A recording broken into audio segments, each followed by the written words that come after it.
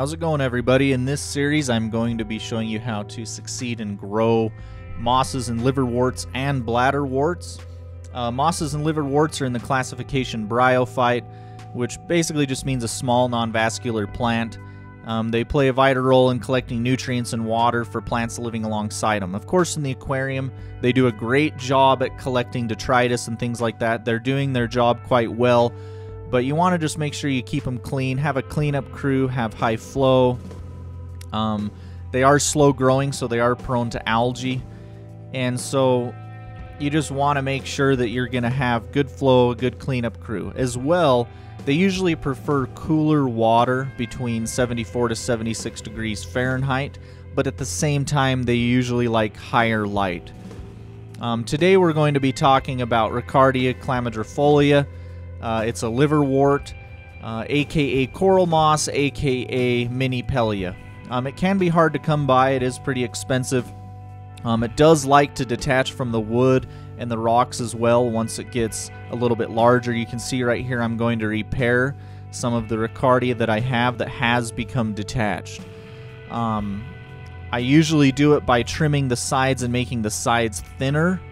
That way the sides will reconnect to the driftwood or the rock. And then instead of trimming the middle, I want to keep it a dome, so I'll just super glue the middle. A lot of people may think that you trim it to look like a dome, or that you may trim it regularly, but I don't. I don't even touch it. I just might wave my hand through it when I do a water change to get the detritus out of it, and I just leave it alone. It's very delicate. You don't want to touch it too much. Even when it's attached, once it's a bigger dome, it's barely attached. But once again, you can trim the sides to make them thinner so it will reattach if it becomes detached, and then of course super glue the middle. And that's basically it. It's going to want higher light, cooler temperatures, so keep that in mind with most mosses and liverworts.